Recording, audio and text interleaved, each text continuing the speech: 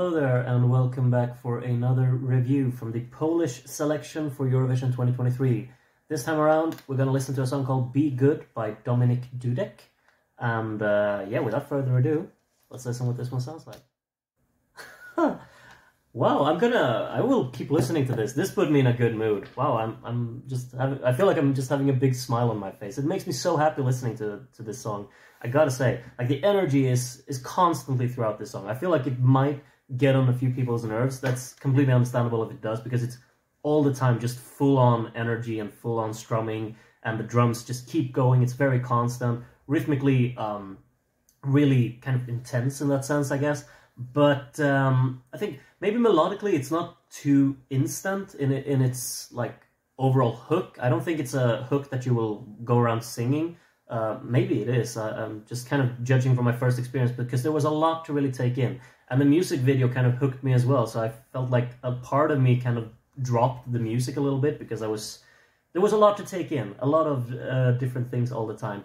But musically, I think really engaging with how this, like, the drumming is so constant, and then this guitar strumming is, you know, it's almost over the top, because it's just never stops, you know. I think these small sections, when they actually break up between, like, what do you call it, like the transitions between the chorus and verse, when it's actually broken up, I think those are really crucial in this song, because otherwise it would just feel like a never-ending loop of the same thing. I think that those are really needed to actually break it up a little bit. Usually I kind of complain when the energy gets killed in a song, but this one is so constantly energetic that it needs those sections to really just kind of take you back and actually allow you to, I guess, breathe and actually feel like this is a song which actually has a flow to it, and it's not just a constant push of going to, you know, the highest gear and never stopping until the song is over. I feel like it's really crucial that the song is structured the way it is here. Like the opening with these massive just vocals kind of carrying the main melody, and then you kind of join in with the guitar after you go 2 lines with those. I think that's really fitting with how the song is actually built up, that you introduce it like that, and the way you end it with these vocal harmonies as well. I think it's really wide, it's really well put together in that sense. I think that it's really playful how you actually want the vocals to sound grand and absolutely massive and really overshadow everything else when they're being highlighted in this way. Because the rest of the song is basically just, here you got guitar, you got a little kick drum and a little drum beat, and just vocals that aren't really too, I'd say, remarkable. Like, the vocal becomes a bit, what do you call it, like sheltered by all of the instrumental that comes around it. I just love this like chord interval that it does. It's such a simple chord interval, but it has such a charm when it's being played like this.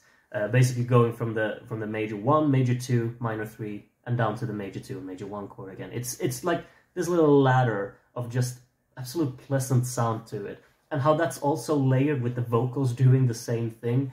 It's really charming, I'd say. And I get a lot of just enjoyment from that.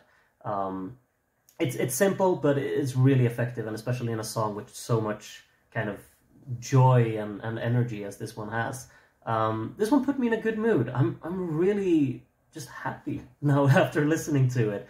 And I think they absolutely nailed the purpose of the song, because it's supposed to be a song that's just charming, inviting, makes you feel something of joy, I guess, while also being really upbeat and actually having the drive and feeling like a song that really pushes you forward.